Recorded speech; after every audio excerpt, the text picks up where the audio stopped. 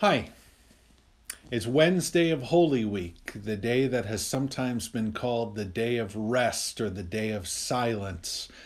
But that's really only for Jesus and his disciples. There's nothing included in the Bible about what they were doing on this day.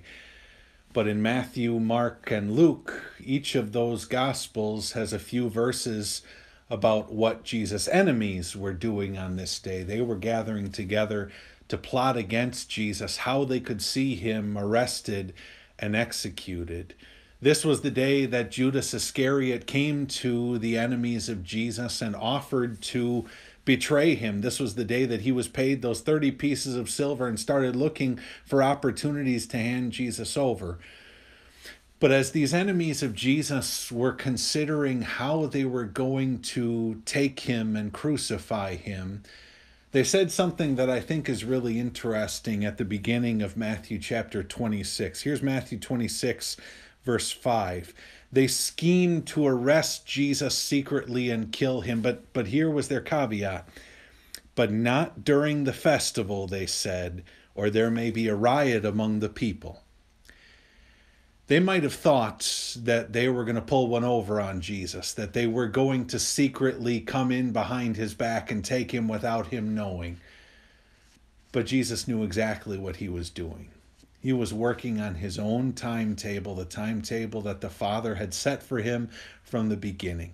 So much was Jesus in control and not his enemies, the Jewish religious leaders, that this one thing they said, not during the festival, Jesus knew that was exactly when they had to take him, because that was the time that would actually fulfill prophecy. He was the Lamb of God, the true fulfillment of the Passover lamb from the days of the Exodus, who would be slaughtered and whose blood would save his people from death and lead them to life.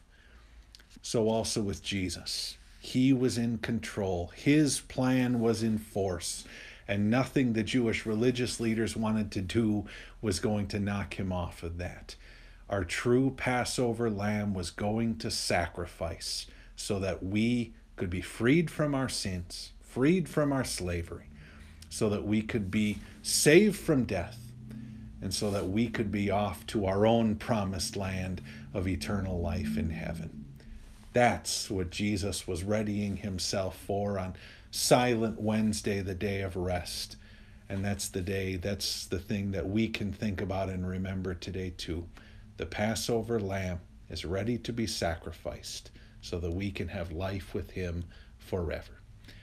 God bless you now and always.